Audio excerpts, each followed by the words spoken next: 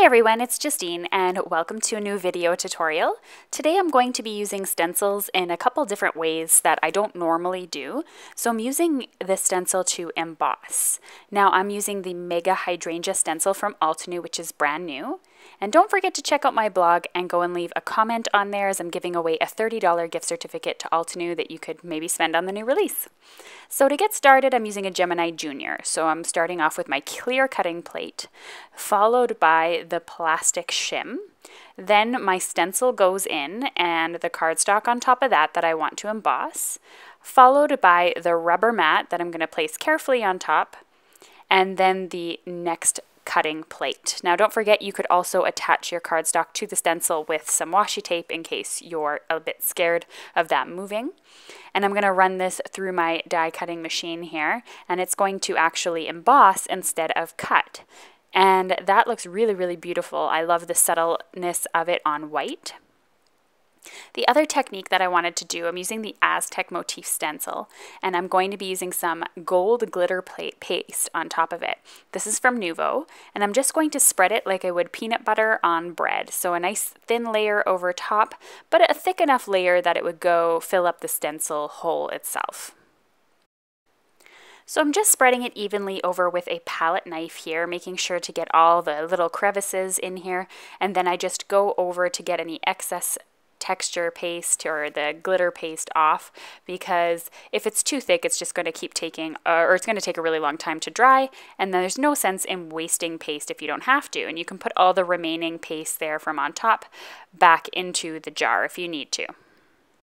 Now comes the fun part where you get to remove the stencil, and then I'm just going to leave it to dry. I find that glitter paste doesn't take too long to dry. I usually let it sit for about a half an hour to an hour, and then it's completely dry, or I'll let it sit overnight if I have that kind of time.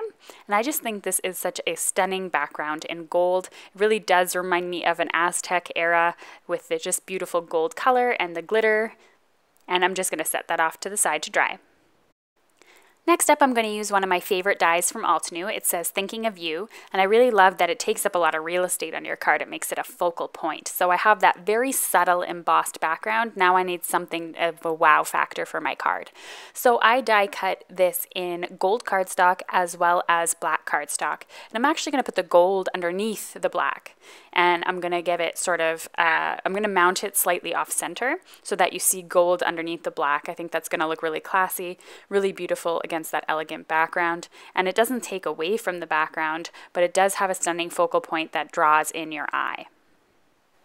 Now I just have to go in and put the dots on top of the eyes, so cross my T's, dot my I's if you want to say that. And I'm just going to use a tweezer here just to get that in the right spot instead of having to finick around with it with my hands. And that's the end of my first card. Super quick and easy. For this one here, I am just going to stamp a sentiment. Altenew has my favorite sentiments, I think, from any company. They're very well thought out. They can be quite long, but they really just have that personal effect. So true friends are never apart, maybe in distance, but never in heart. And I just love both of those. Just very bold statements. Next up, I'm just going to grab my Tombow liquid adhesive, and I'm going to glue these onto my card bases so that they have a nice white frame around them, and it just finishes off the card really well, as makes that Thinking of You not really fall too far off the card. And that's the end of today's video tutorial, a super quick and easy one. So don't forget to hop on over to my blog. Video description is below. I'm giving away $30 to Altenew, as well as there are 6 $50 gift certificates up for grabs as well for the blog hop, and tons of inspiration using this release. Thanks so much for watching, everyone. Don't forget to hit the subscribe button as well as a suggested video there if you want to continue watching. Have a great day. Bye.